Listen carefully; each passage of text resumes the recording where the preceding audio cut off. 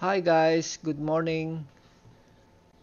We have here another repair. It's a tripod antique table lamp that needs to replace the socket and rewire. The lamp socket is mounted horizontally, so this is different from other table lamp. So let's start.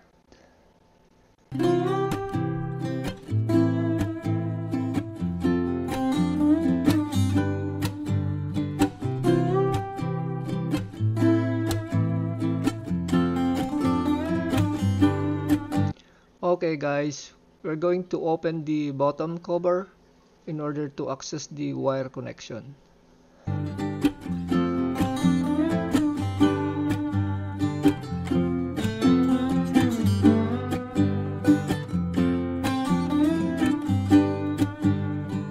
Remove the socket shell first and also the interior socket.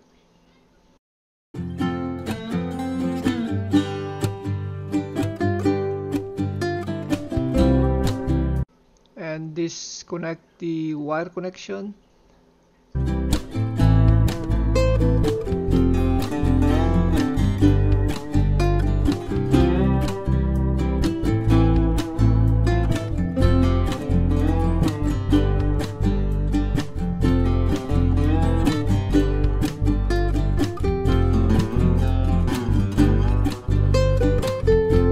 And remove the malleable hickey that holds the socket holder.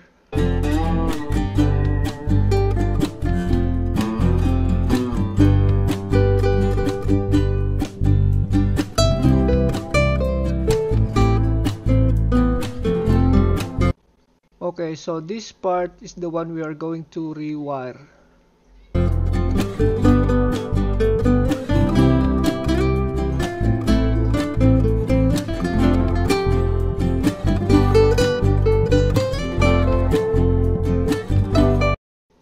Remove the socket cap.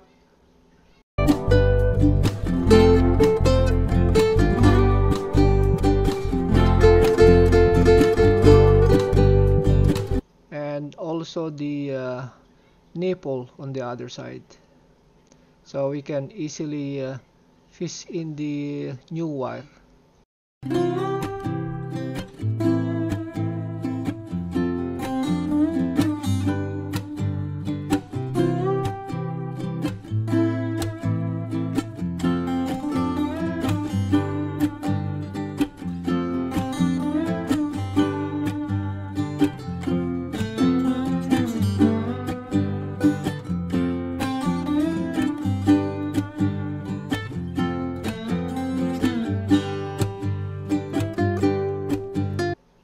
Strip the new wire and the old wire about 1 inch long or 1.5 inch long and splice it together.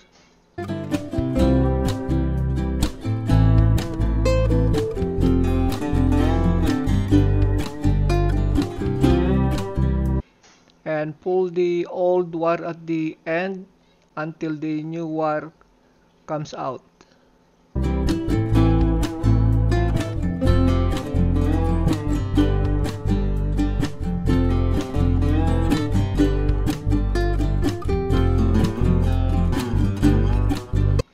Replace also the socket insulation.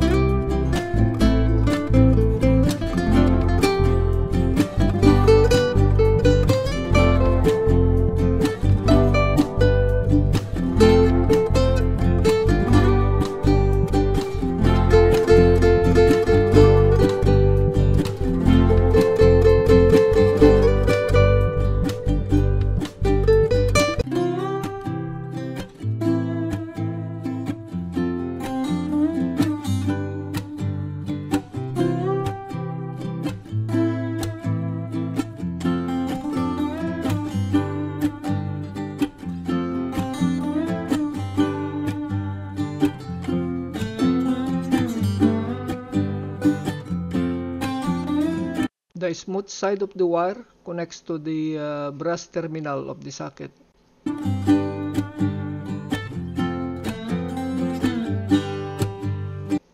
And the rough side of the wire connects to the silver terminal of the socket.